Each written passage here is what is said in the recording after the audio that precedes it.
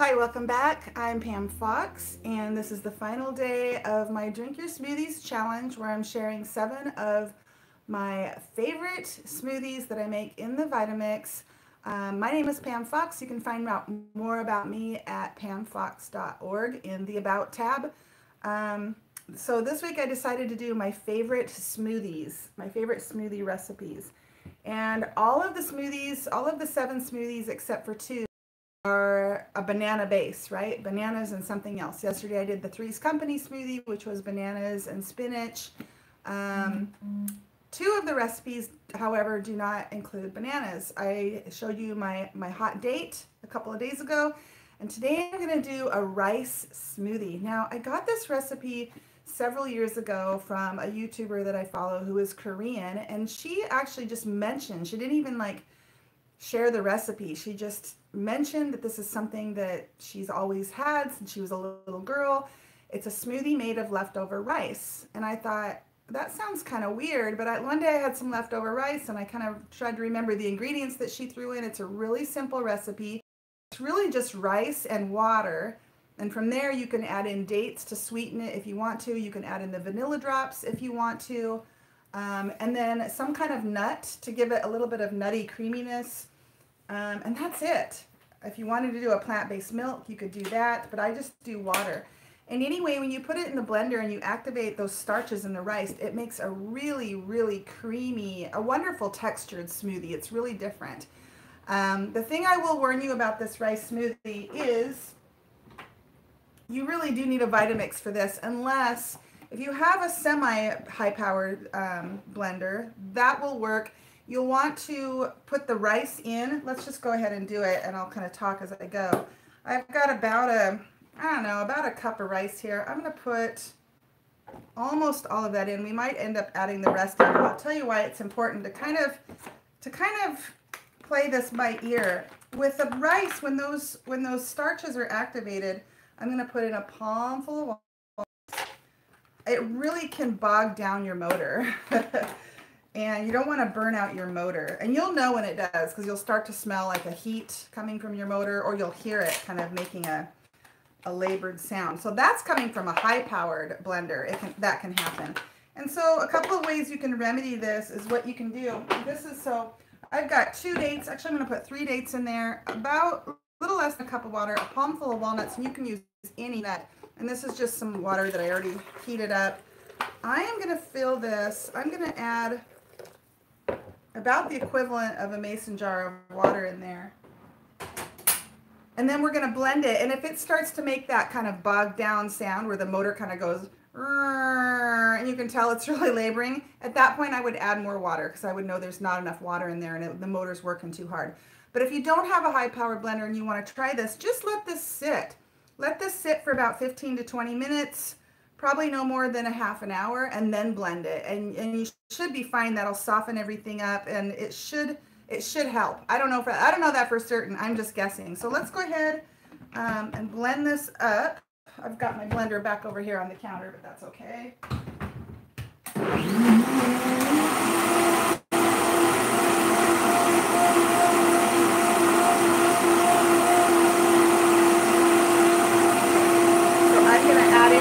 Because it's doing fine.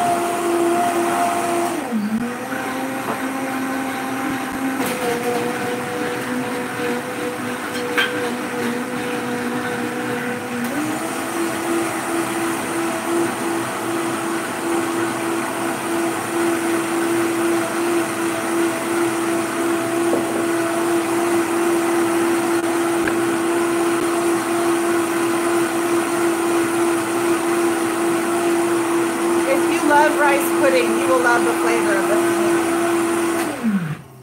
Okay, so that did fine. The first time I tried this, I put a lot of rice and not a whole lot of water, and it really burned out my motor. You can kind of smell it and hear it, and so I just turned it off really quick. But so here we go. I'm going to give this, I don't know if it's too hot. I'm going to add in, oh, see, it's that wonderful, it reminds me of rice pudding, is what I was trying to say before. I'm going to put in a few of these, and you could put in a little bit of actual vanilla in this as well. You could put in a little bit of cinnamon. to give it more of like, I don't know, more like an eggnog flavor. Oh, and that's perfect. Okay, so here we go. Rice smoothie. Looks like milk.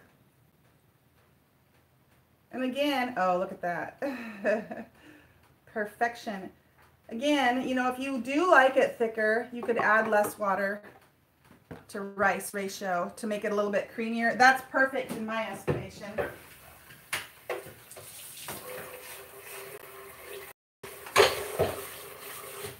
It's always important to wash your Vitamix or your blender as soon as you're done using it, especially something like this.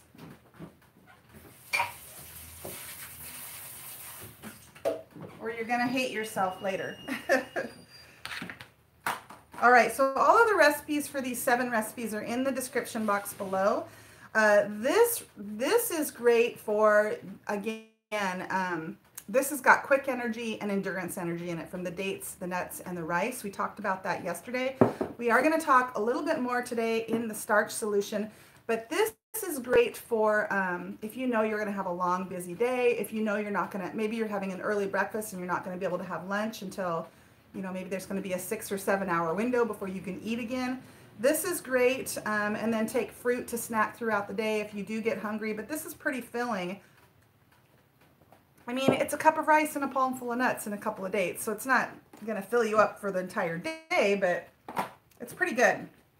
And the flavor, I really enjoy the flavor. I really got into these back when I first heard about them. I used to always trying to figure out more ways I could cook with rice so I'd have leftover rice. And then it finally occurred to me I could just make rice and make the smoothies. I don't have to have leftover rice.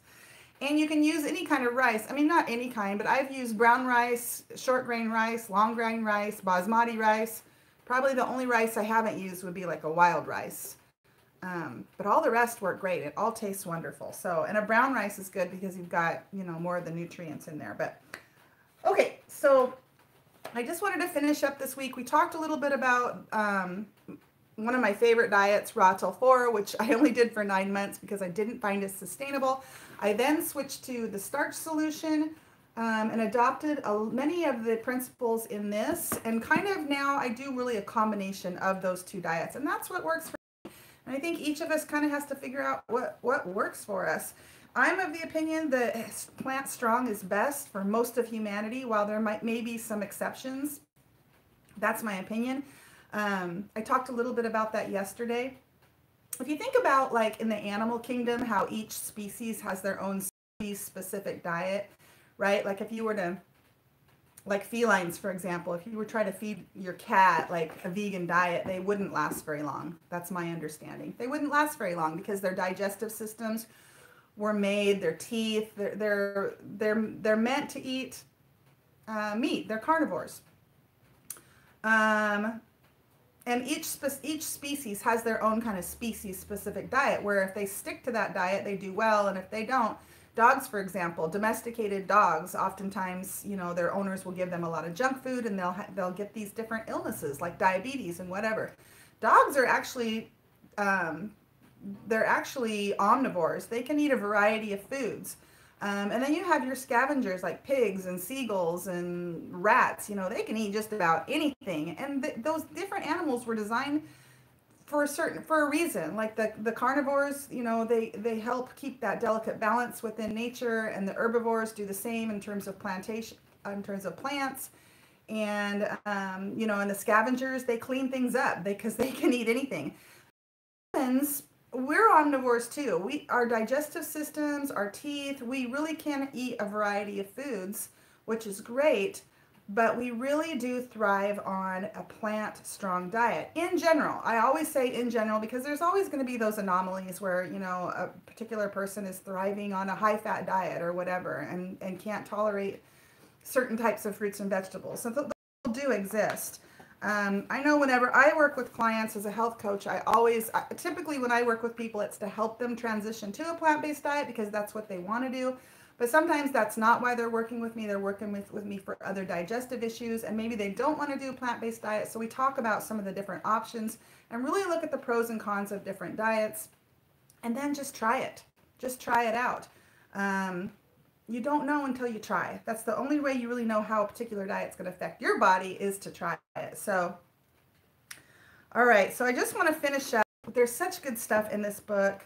I just want to read and go through a little bit more of this first chapter. And there's so much great information in this book.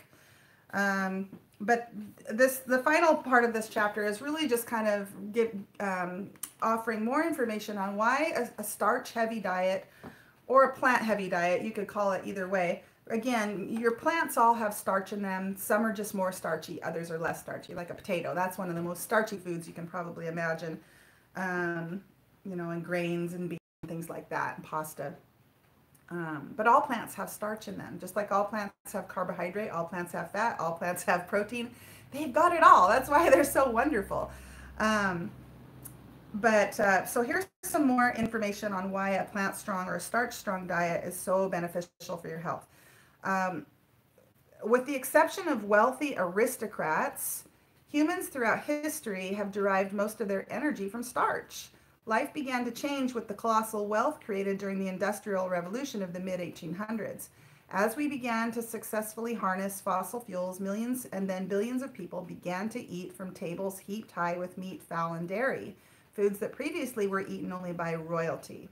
You can, he's not saying they're the only royalty ate meat, dairy, and eggs, but the wealthier people could afford those richer foods because they had money, right? And the peasants would just eat what they could glean from the fields and the fruit trees, or what they could grow in their garden.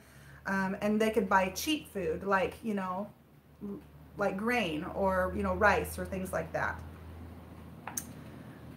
So foods that were previously eaten only by royalty. You can easily see the result. We've inflated to resemble the rotund images of aristocrats. And that's the other thing too. You would see these aristocrats or these wealthies or these royalty people, they would have more disease, they would be fatter than their peasant counterparts, even though they could afford doctors. When we consume too much fat, the body looks for a place to store it, typically in the belly, buttocks, and thighs. The fat you eat is the fat you wear, quite literally. And they've actually done, you know, where they've taken cross-section fat samples from humans and analyzed it and found, you know, actual fat. It's kind of strange to think of this, but it's also quite obvious. They found actual fat from a pig, for example, or from a fish, for example, or from, you know, a cow or whatever, because that fat, they ingested it. The actual literal fat of the cow that was on the meat went into the body, and then the body finds a place to store it if it can't burn it, because it's only going to burn as much as it needs to burn, right, to meet your metabolic needs. The rest is going to be stored away into fat cells. And your fat cells can only hold so much. They can stretch and then they overflow. And then you start to see fat in places. You see very large overflowing fat cells, and you start to see fat in places where it isn't necessarily supposed to be, like around your organs and in your blood and so forth, in your lymph. And so if you're eating more fat than the body is meant to consume, it has to figure out a way to store it if it can't burn it. And those fat storages were put in our body for emergency, right? For when we are in a time of famine, for when we go into winter and these foods aren't as readily available, for when we, you know, for those times when we need to dip into alternate fat fuel sources. The body can turn and burn the fat on our bodies if we're not getting the food that it prefers, the body prefers, to get its energy from the food that we eat. When it has to go through the metabolic process of burning fat, it's a much less efficient and easy process to burn the fat as opposed to burn the fuel that's in the food that we eat. Okay, so the fat you eat is the fat you wear, quite literally. Starches provide energy and an abundance of nutrients without being stored visibly as fat. So do you hear that? The starches in the plants that you eat provide energy and an abundance of nutrients without being stored visibly as fat. Quite the opposite. Starches fuel us with proteins, essential fats, vitamins, and minerals that make our bodies run like the efficient machines they were meant to be. Starches are a clean burning fuel, with just a small fraction, 1 to 8% of their calories coming from fat. So again, all plants have fat in them. A lot of people don't realize And a lot of people ask me, where do you get your fat on a plant-based diet? Or where do you get your protein on a vegan diet? The protein and the fat are in the plants. They're just at a much lower dose than, say, in an egg. Egg is high in fat. Chicken is high in fat. Fish is high in fat. Steak is high in fat. But rice is very low in fat, but there's fat in there. Some plants have higher fat content than others, like nuts, avocados, coconut, olives. But for the most part, they have a small amount of fat because our bodies only need a small amount of fat. So they also have insignificant amounts of cholesterol. That's plants, unless they have come into contact with cholesterols from animal waste or tissue. They do not harbor pathogens. Okay, let me read that again. Unless they have come into contact with them from animal waste or tissue, they do not harbor pathogens like Salmonella, E. coli, or mad cow prions, agents causing bovine spongiform encephalopathy, right? So when you start to hear about things like E. coli, mad cow, you can tell this book is kind of old, but that was a big deal back. I remember that, the whole thing about mad cow when I was a kid. They were feeding cows cow parts, and the cows would get very, very sick because cows have a species-specific diet, right? They eat grass and hay. That's what their digestive system was designed for. So you start feeding them something else, they go crazy, they get sick, and then if we eat that meat, it can make us sick as well. And so when it comes to eating these different, eggs, for example, or pork, fish, there are risks involved with eating those foods. Are there risks involved with eating plants? Usually not. I mean, unless you're talking about, eating a poisonous plant. Some people, their digestive systems are in a state of disrepair and they have a difficult time digesting certain plants. That does happen, but that's not necessarily the plant's fault. That's because we have an imbalance or an injury or an illness within the digestive tract. And so it's just trying to point out here that when it comes to the difference between your animal foods and your plant foods, there's a lot of risks when it comes, besides the fact that they can make you fat and clog your arteries, that kind of a thing. They have other risks as well, like salmonella and so forth. And you can have salmonella on plants too. I understand that. It just depends on where you get your plants, how well you wash them, and so forth. So I understand that. But in general, the plants themselves don't come with those risks.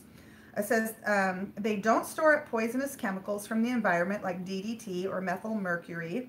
And I don't know if you guys know this, but when they test animals from the sea, for example, a fish, and they look at the cells of the fish, of the flesh, they find these chemicals in there, and they find them, what's the word, concentrated. They find them very concentrated, and they believe that that's because, like a salmon or a trout, for example, it's because of the food chain within the ocean. So from the very smallest level to the highest level, big fish eats a smaller fish, eats a smaller fish, eats a smaller fish.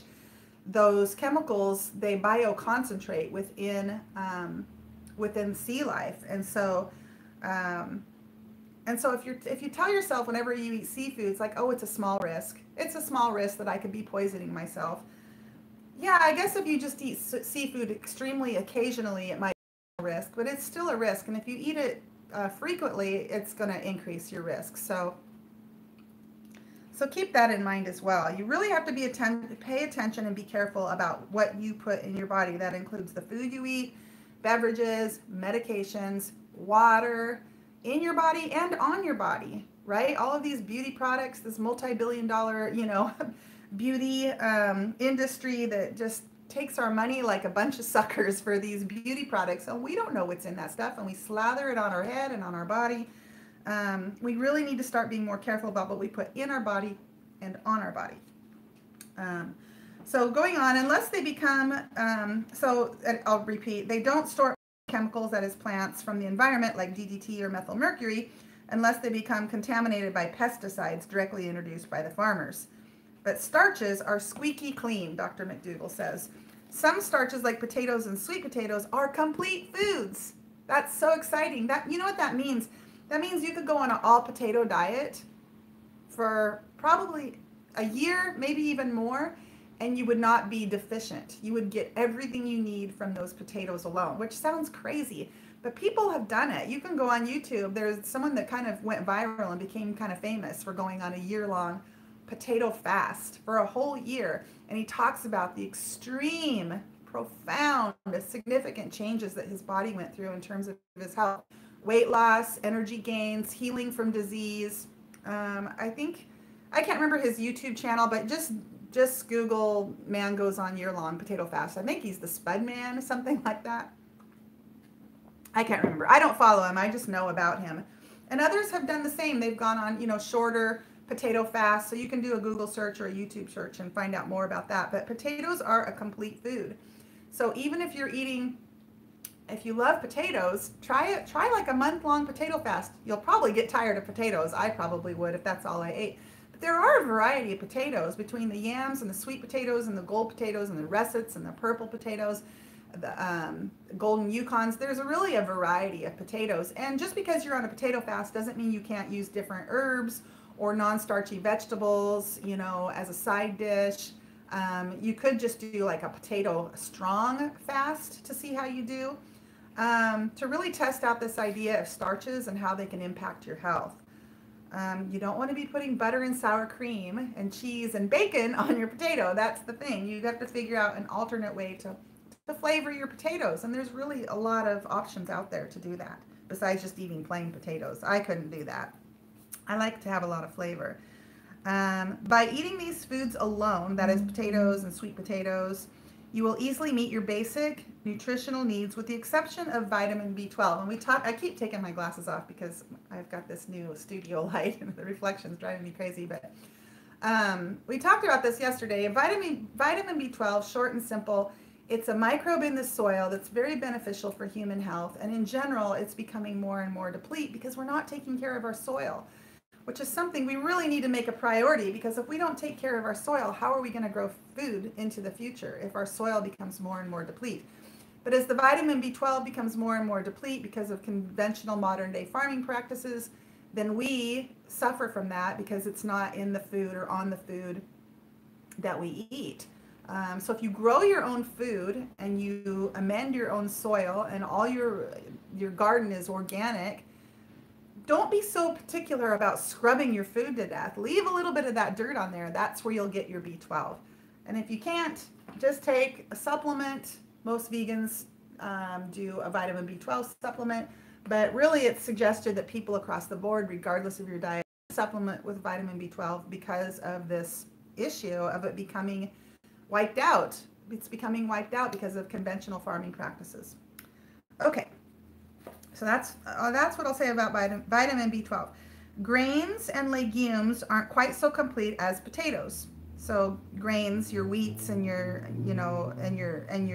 legumes, which are your beans and lentils and peas, they're not quite as complete as potatoes. But if you add a small dose of vitamin A and C by eating a little fruit or green and yellow vegetables, you've got everything you need. So there's your balanced diet where you're eating a variety of colors of plants. You're going to get.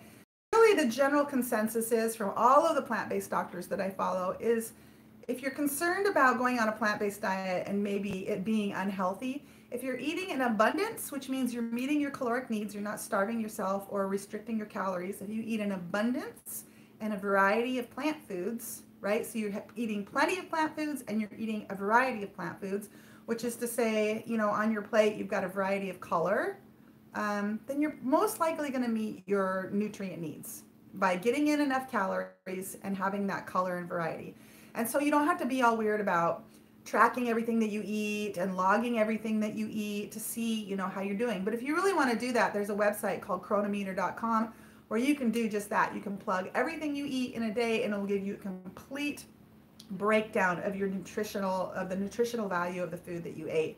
And you can see exactly how well you're doing, how much protein you got, whether or not you met those different so-called requirements for different vitamins and so forth.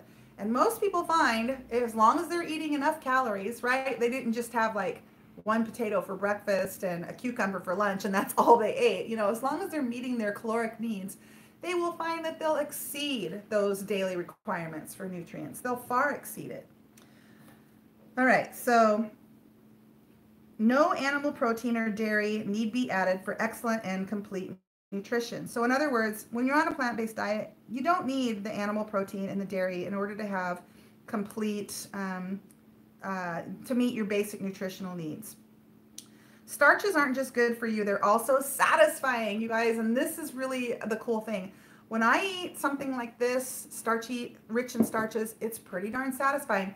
But potatoes I find to be the most satisfying. If I really fill up on potatoes, like if I broil up a whole pan of French fries and just eat that for dinner with some herbs and spices on it, which I love. And yeah, I dip it in ketchup, which I know isn't that good for me, but you can make your own healthy ketchup if you're worried about that. I just buy an organic ketchup from the store. Or I just eat them plain sometimes, and they're good that way too. Or I dip them in my lemon tahini sauce, which is really good, that I make myself. They're so filling. I literally sometimes experience a bit of euphoria when I really fill up on potatoes. They're like, I get a little potato high from them, and I'm not exaggerating. And they're so satisfying. Like, you really can just like fill up and be satisfied. There's something about potatoes that are very satisfying if you eat enough. So they're satisfying. The abundant carbohydrates and starches stimulate the sweet taste receptors on the tip of your tongue, where gastronomic pleasure begins. Eat enough starches and your body will release hormones to go through neurological changes that ensure long-term satisfaction. So that explains it a little bit.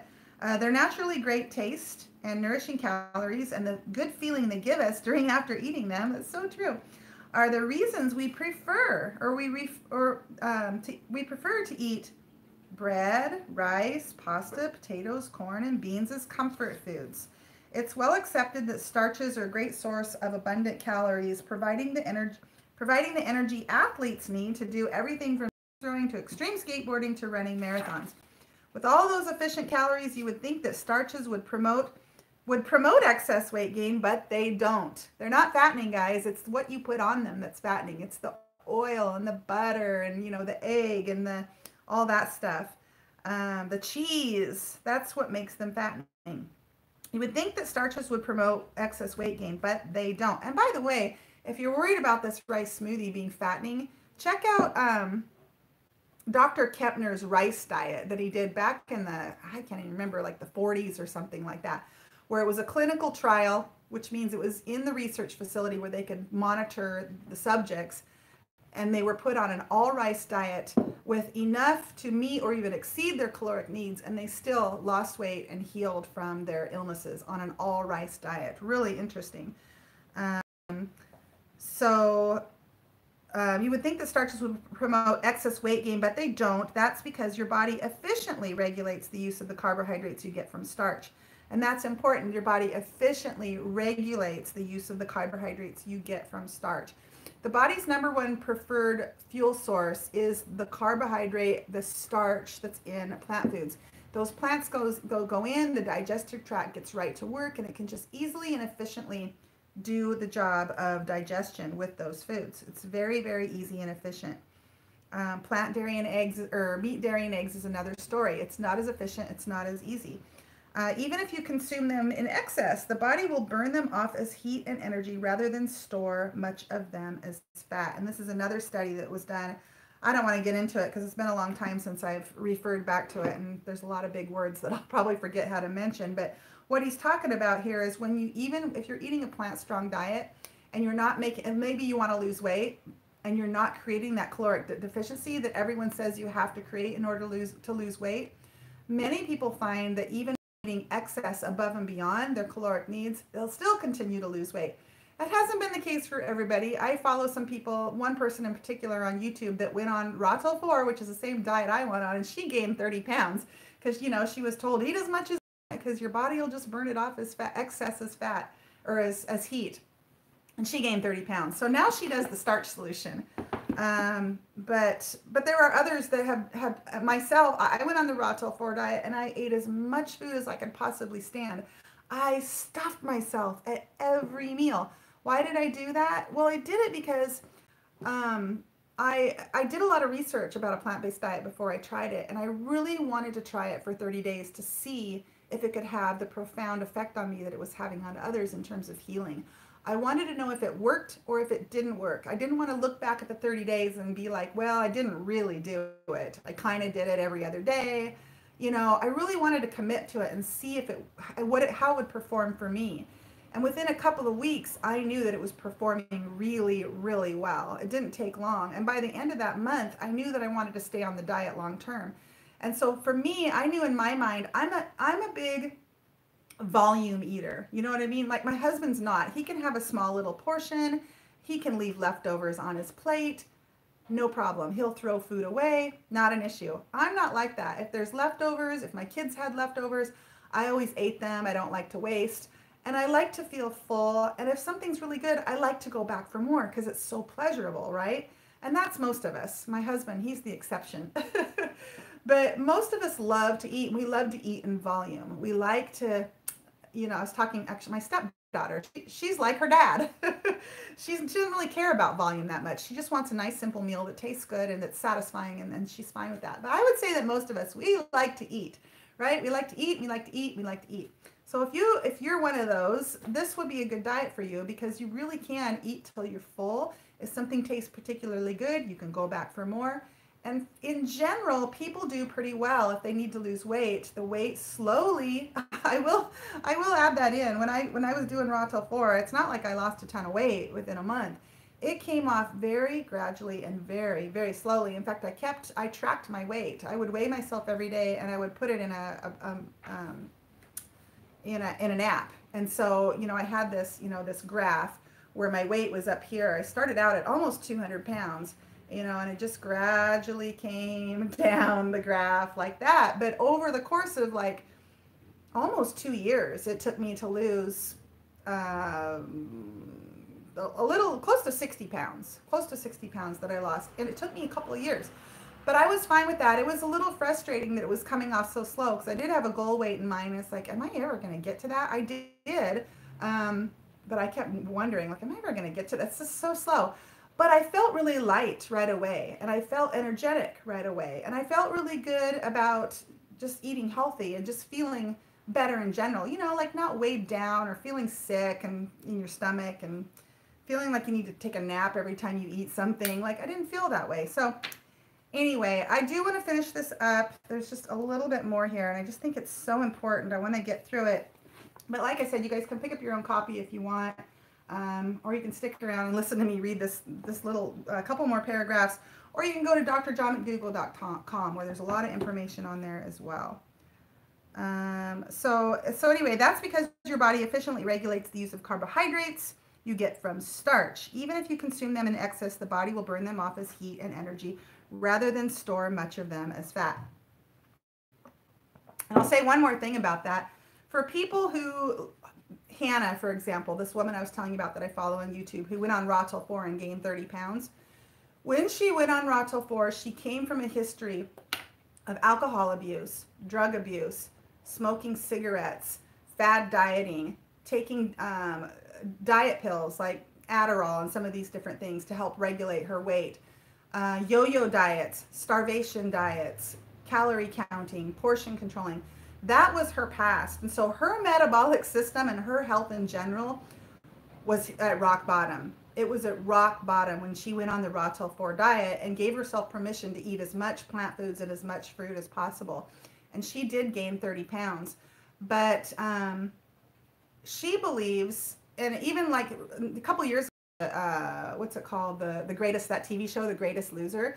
They actually went back and did a research. They did a test study on some of the contestants on that show that showed the majority of them put the weight back on. Maybe not all of it. Some of them, all of it. Some of them more than what they lost, and some of them less than what they lost. But they put the weight back on, and they believe because of something they coined as metabolic damage. And the idea of metabolic damage has been around for a long time. And really all it is this idea that you can really injure your metabolic system through things like yo-yo dieting, excessive drug use, a poor diet, which makes sense. Everything that you put into your body, your digestive tract is now exposed to it. And you eat every day. So if you continue to put in toxicity into that system, yeah, it's going to get injured, it's going to get inflamed, it's going to be damaged, and then the repercussions or the consequences of that can be a variety of different illnesses.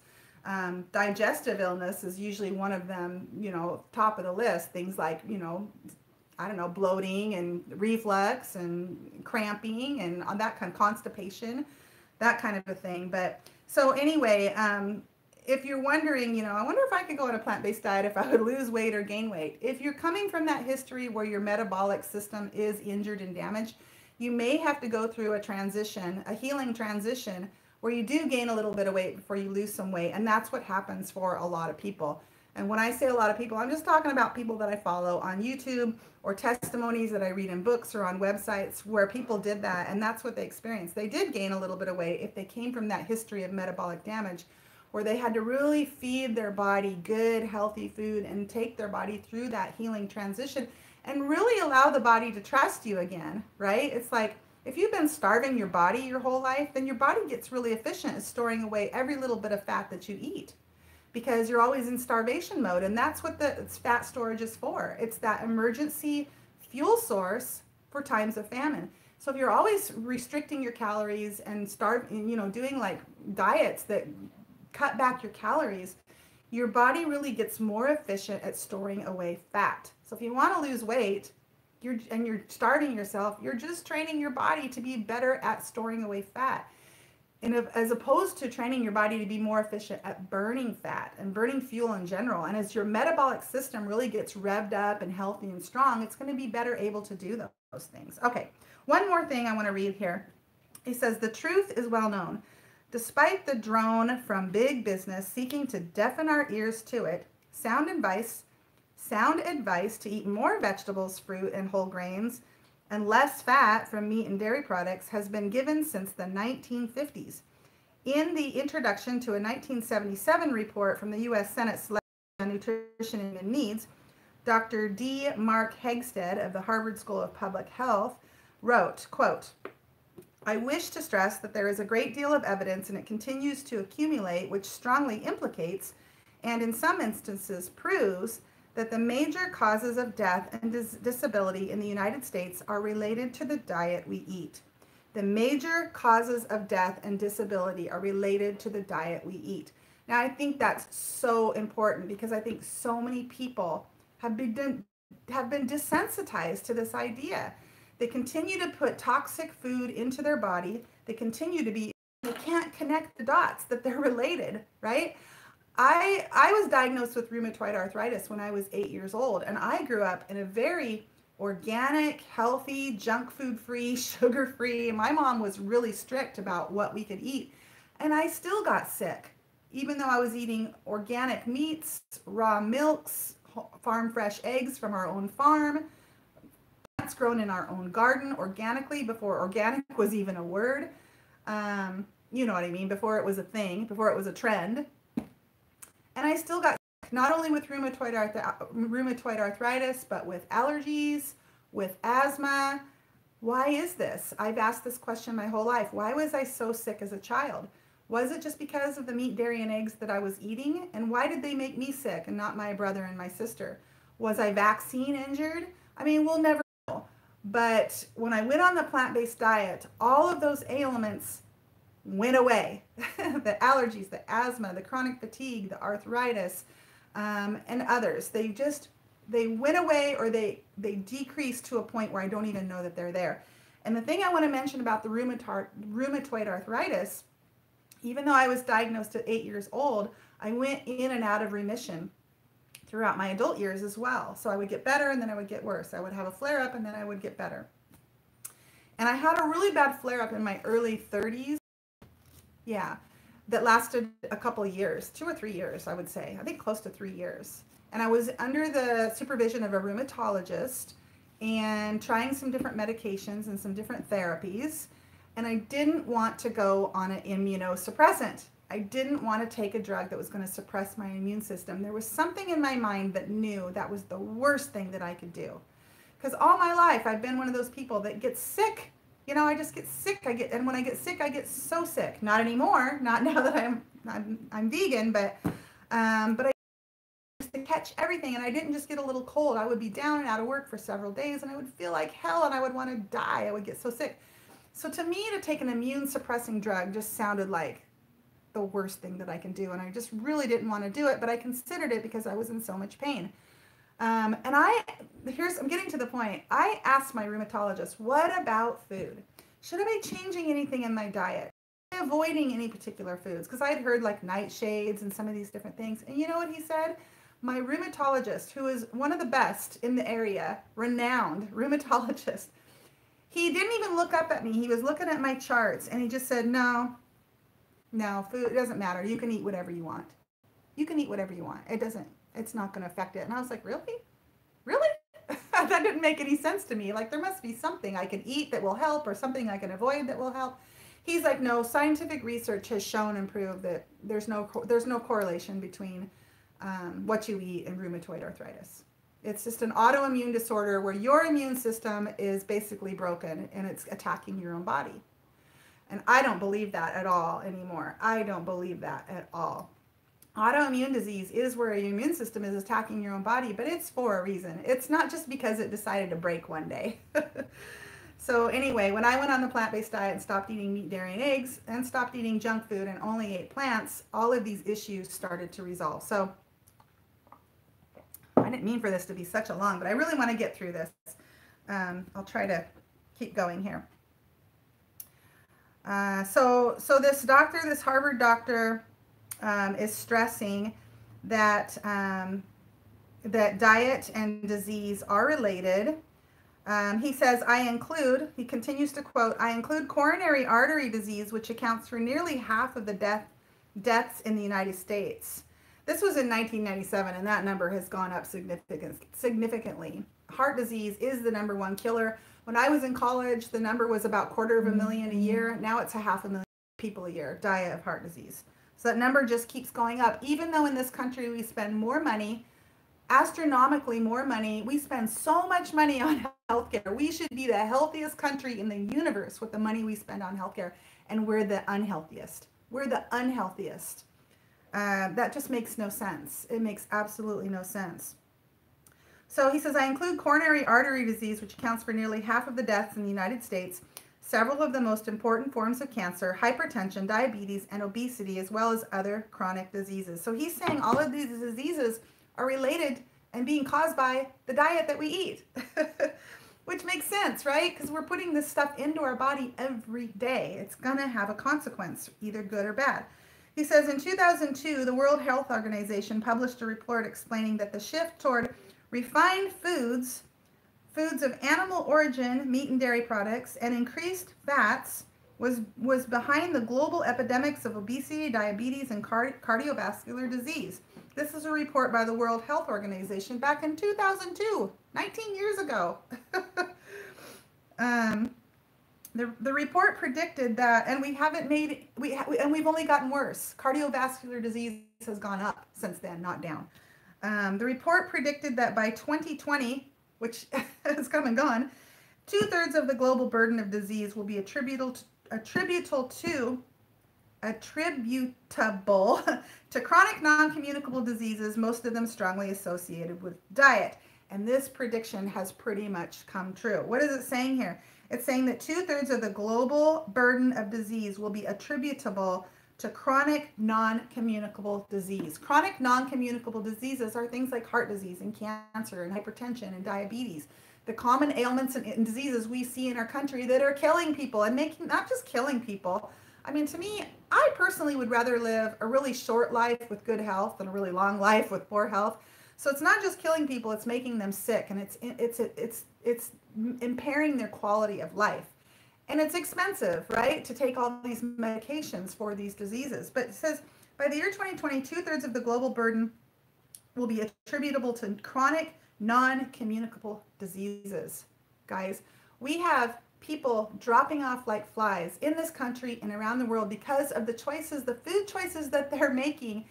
And here last year, we shut down our country and other places in the world because of a communicable disease that has close to a 99% survivability rate. Now, does that make sense?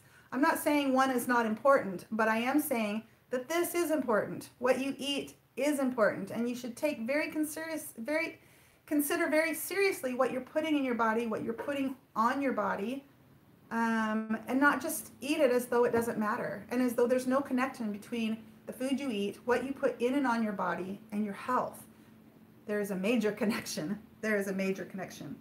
Our unwillingness to respond to this vast base of knowledge from ancient to modern has resulted in the biggest health crisis known to humankind.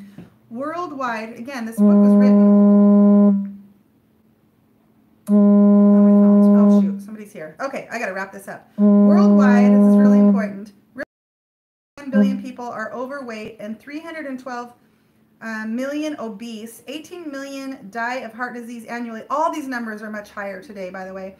More than 197 million have diabetes, and half of all people following a Western diet will developing life-threatening cancers.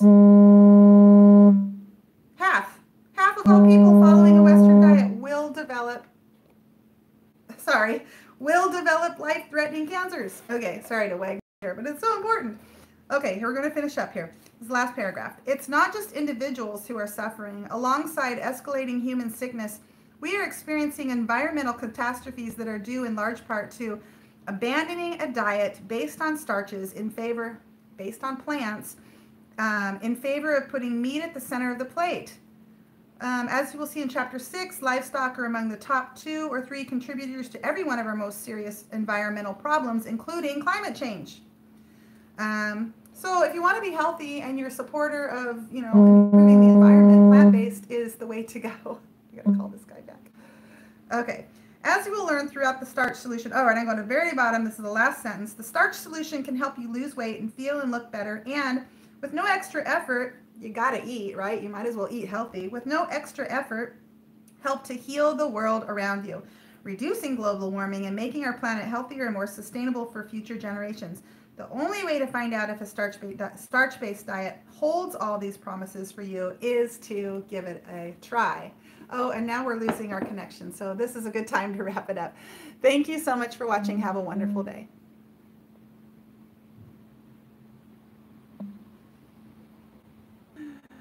I don't want to reconnect.